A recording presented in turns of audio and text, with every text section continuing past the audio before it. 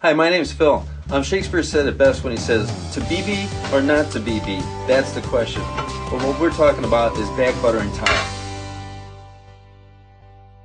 The reason for this test is to see if there is a visual difference of thin set coverage between tiles that are back buttered and not back. We'll be looking at HardieBacker, self-leveling compound, and Durock. We're also going to be using Noble Steel, regular plywood, and then of course Ditra from Schluter.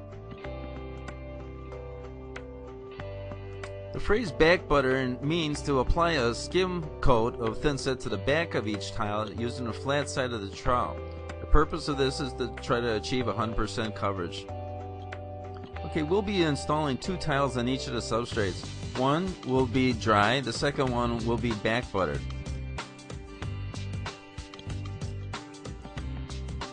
Now let's begin. We actually start by keying in our modified thin set into the substrate. We're doing that to make sure that we get a good coverage on our substrate. We'll come back and then we're going to use the notch size of the trowel.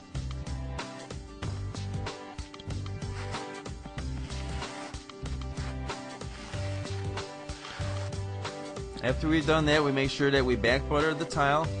Again, just spin it on our tool.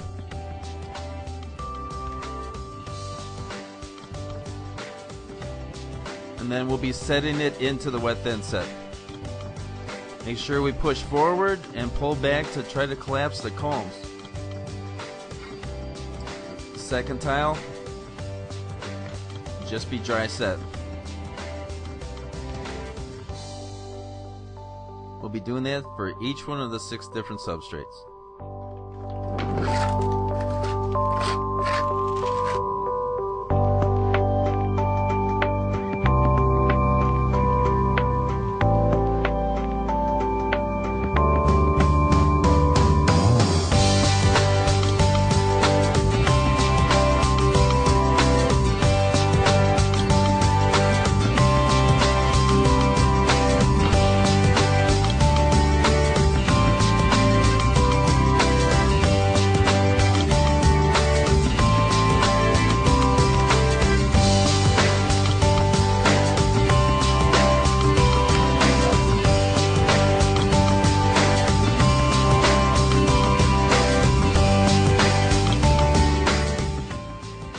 As per Schluter's instructions, we're going to be using an unmodified thin set here to set our tiles on our Ditra.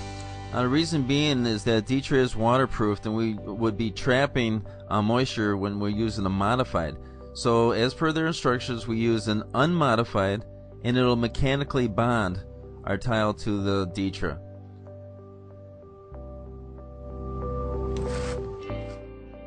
Once again, we're going to be back buttering our tile to make sure that we get 100% coverage of our thin set on our back of our tile before we set it into our comb surface.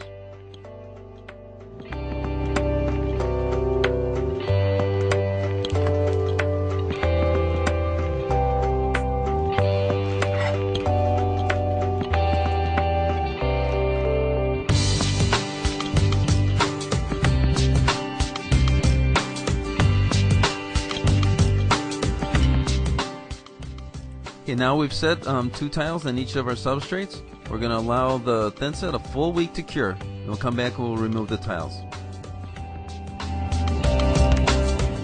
Okay, it's been a full week now. We've allowed our thin set to cure. We've got miscellaneous tools here that we're going to be using to remove their tiles.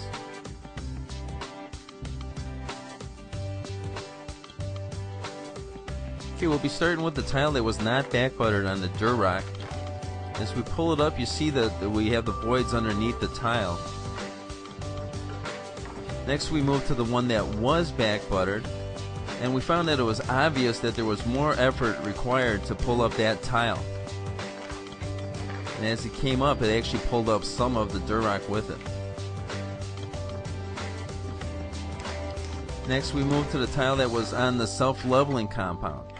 Again, the non-back buttered showed voids underneath the tile.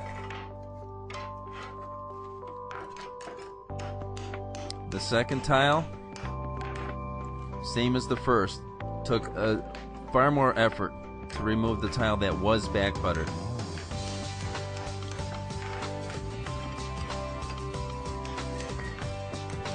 Came up in pieces.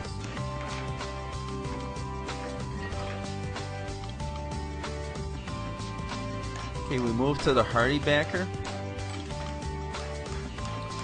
That one again, we started with the tile that was not back buttered. As we pulled it up, visual voids on the bottom of the tile. Moving to the tile that was back buttered, same as the first two. Much more effort needed to remove the tile.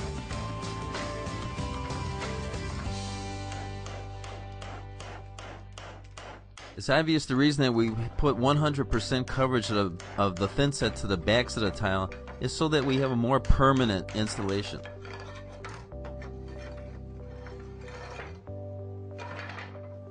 Moving now to the Noble Seal, the unback buttered tile.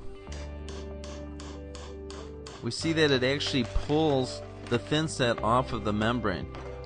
But then again, we still see that there are voids underneath the tile that was not back buttered. The tiles that were back buttered, still 100% covered. Moving to the plywood, voids underneath it.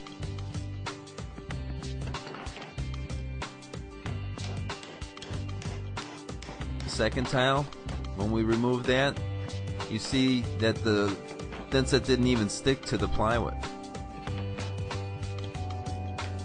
Okay, now we moved on to the Ditra. We started with the tile that was not back buttered, and actually this one surprised me.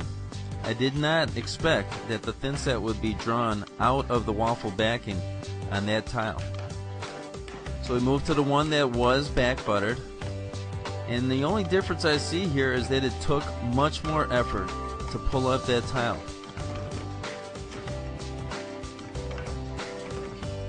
Because the Ditra is mechanically bonded, apparently that's why the thin set comes up with the tile.